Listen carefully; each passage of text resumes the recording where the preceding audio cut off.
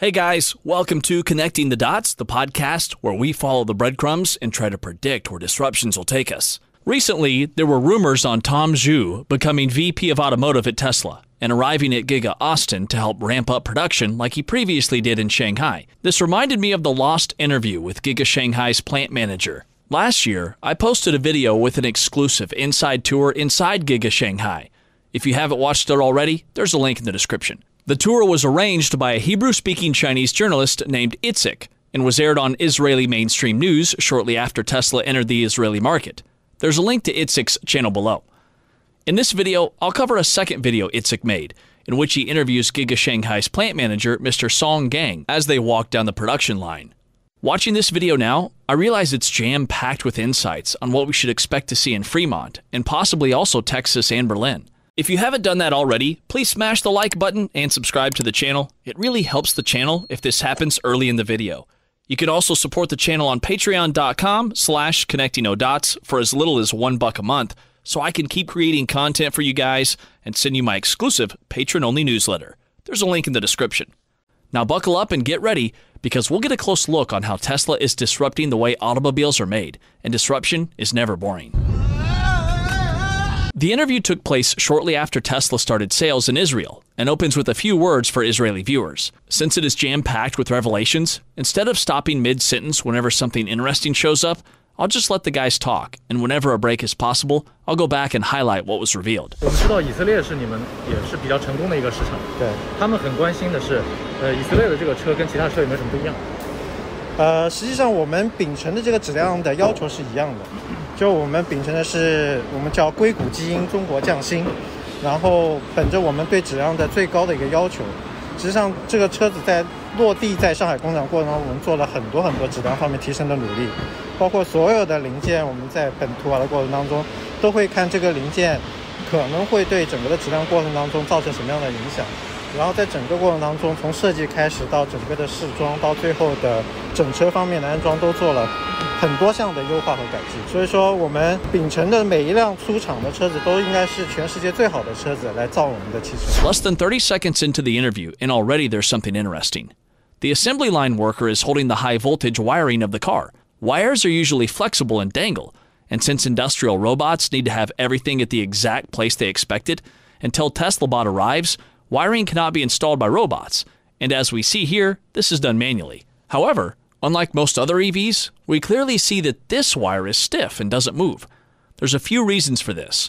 One is that when Tesla first designed Model 3, they did try to use robots for everything. And to enable the robots to find the wire where they expect it, they started using rigid wires. This can be achieved by putting them in an aluminum tube and then bend it to exactly fit the car. The second reason is that although Tesla eventually installed the cables manually, using rigid cables also simplifies manual installation. All the workers need to do is to attach each connector into its socket, and the wire immediately falls into place. And the third reason is that the best wire is no wire. In other words, instead of threading the wire into an aluminum tube and bending it, Tesla ditched the wire and uses the tube itself to conduct electricity. This simplifies installation, reduces cost and weight, and even improves cooling and heat dissipation.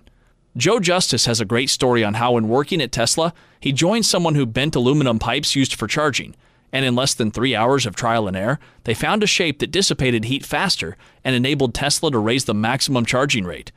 Although he might have referred to another cable in another model, the idea is similar, and this is how these cables look.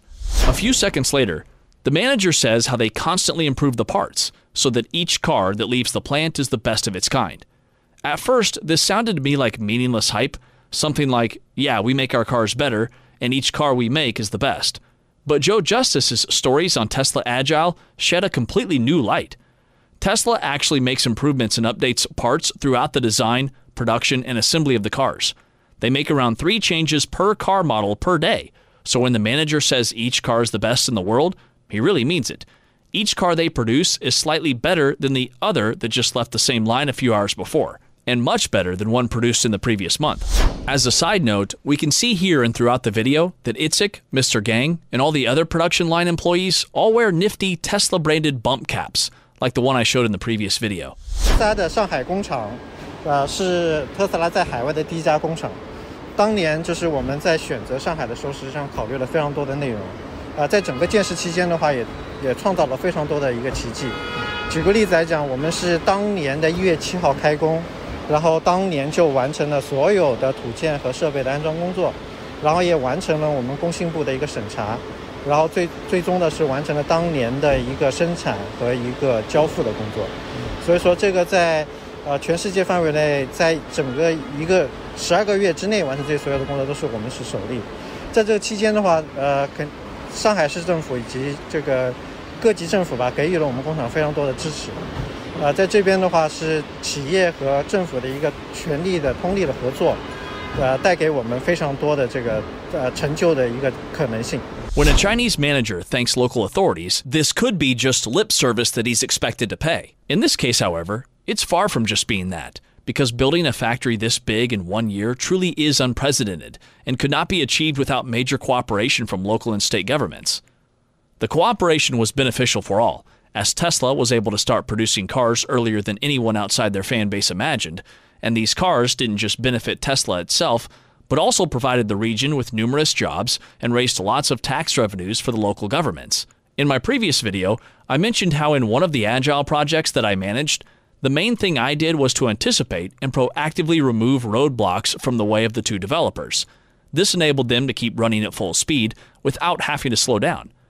Bureaucratic roadblocks are the enemies of Agile, and we should give credit to Shanghai's government for realizing this and acting accordingly. This stands in stark contrast with the numerous roadblocks that German bureaucracy put in the way of building Giga Berlin. I have to say that many of the rules and regulations that businesses such as Tesla have to adhere to in Germany are positive and important, but some are just layers of obsolete muck that blocks progress and slows development considerably. 实际上我们的工厂是非常智能的，我们的工厂时时刻刻在跟我们的这个车辆在进行对话。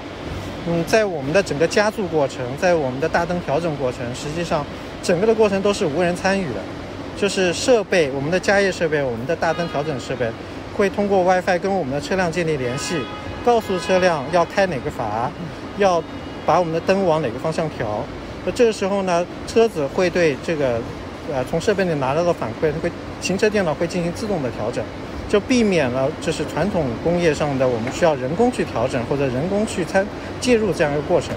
所以说整个的这个造车的过程，实际上也是我们的这个车辆注入灵魂已经慢慢苏醒的一个过程。This one is major.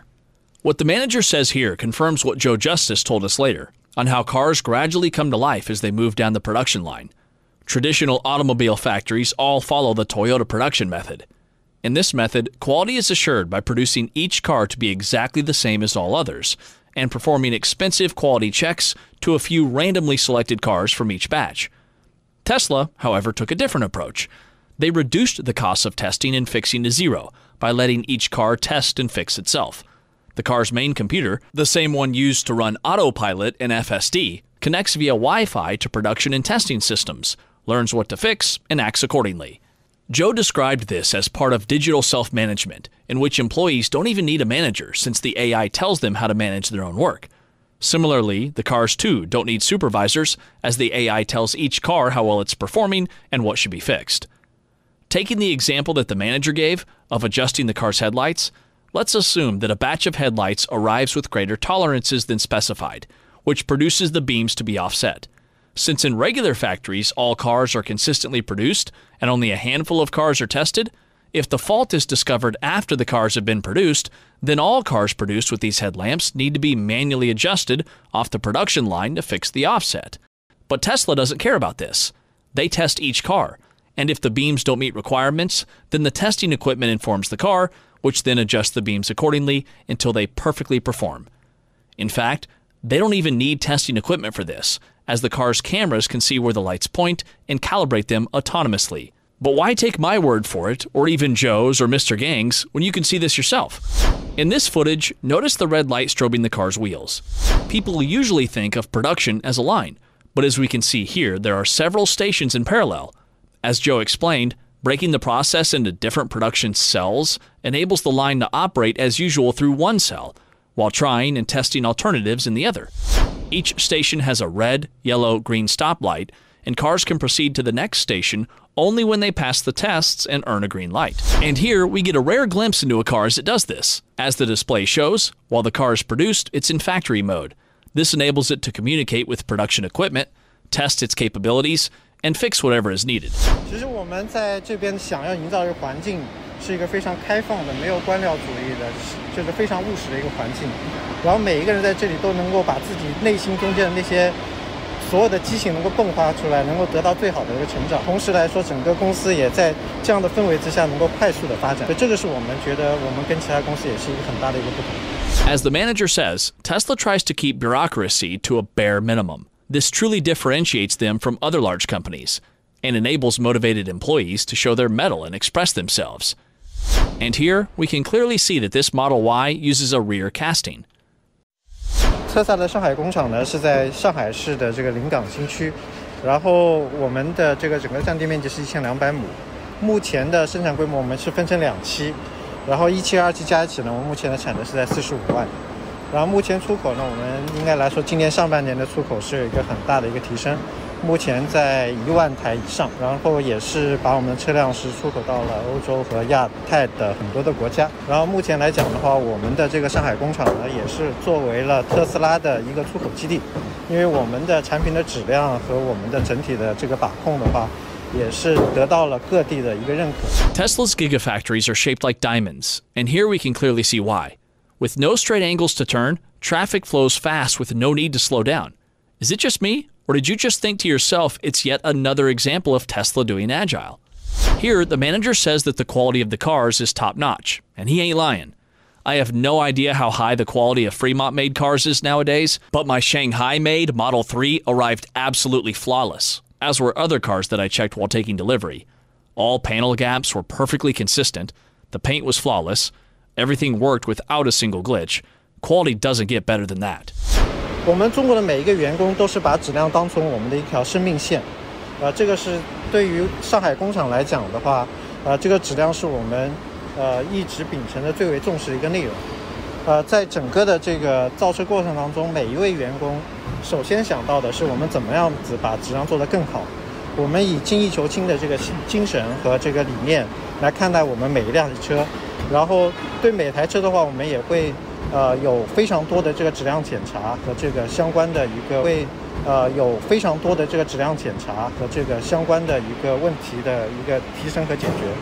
所以说我们不放过一丝一毫的这些缺陷或者是问题。That brings us back to what Joe Justice told us on how Tesla thoroughly tests each car it produces instead of randomly checking a handful from each batch. As we can see, each production cell has large screens where the AI provides information about each car.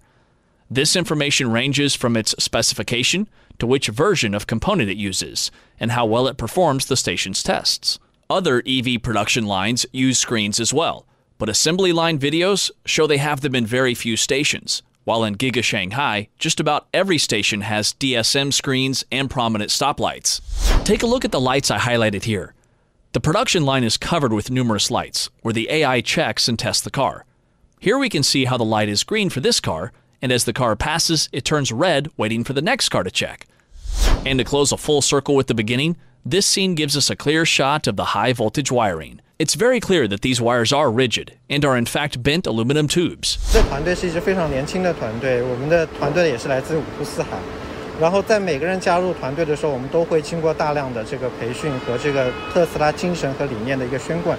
所以说每一个员工的话，实际上进来之后，我们对待每一个工序都是非常认真的。我们对待所有这个客户所关心的问题，都是倾覆了我们所有的力量去进行解决和提升。所以说，在这里的话，大家感受到的是每一个人都在向着同一个目标在前进，我们不放过任何一丝一毫可以改进的机会。我们特别想对以色列的客户想说的，希望大家喜欢我们的车，然后喜欢我们车的这些设计和理念，也希望大家喜欢我们车子的质量。The video ends with Giga Shanghai's plant manager, Mr. Song Gang, addressing Israeli customers and hoping they will like the cars Tesla produces. His hopes were answered, as in 2021, Tesla won Israel's Car of the Year award and was the best-selling EV. And in November 2022, Model 3 was the second best-selling car in Israel, regardless of propulsion system, while scoring a strong first place in terms of revenue. Tesla Shanghai is definitely rocking it, growing fast and producing cars, which, as Sandy Munro once said, have extremely high quality like you would expect from ultra-expensive Bentleys. What's more amazing is that both the cars we saw here and the process itself are all obsolete. As cutting edge as they might seem compared to other automakers, this is last year's news. And for Tesla, last year is like saying last decade. So much seems the same, yet everything has changed. I started with Tom Zhu, so I'll end with him. This is what former Tesla board member Steve Wesley had to say about Tom. That's why he's brought Tom Zhu in, the mastermind manufacturing genius from China. And think about this for a minute. The China facility in Shanghai producing 40% of all Tesla vehicles today. This is the guy who got the plant up and running in 13 months, 10 million square feet facility. If he can do what he did in the Austin plant, what he did in Shanghai, that'll be a game changer for Tesla. All the speed and efficiency we saw in Giga Shanghai will now be applied to Fremont and Austin. I don't know about you, but to me, this seems bullish. Let me know what you think. What part of the production did you like the most? Are you bullish as I am about Tesla's other factories? And what chance do GM, Ford, and BMW have in catching up with Tesla? Let me know below. If you found this video interesting, please like and subscribe to help me start growing the channel. Also, consider supporting me on Patreon for as low as $1 a month. It'll really help me invest more time so I can deliver quality content faster. So if you want to support the channel and get access to my exclusive patron-only newsletter, you can head over to patreon.com and together we can make this channel grow. A big thank you to Scott Dalrymple for the super thanks, and a special shout out to my latest patrons: Daxum, Electric Will, Eric Elfner, Cookie UK, Wojciech Kremensky, and Durek Zakura. And to all my patrons, you guys rock. Twitter is becoming the place to be, so I invite you to follow me there. I'm Connecting No Dots.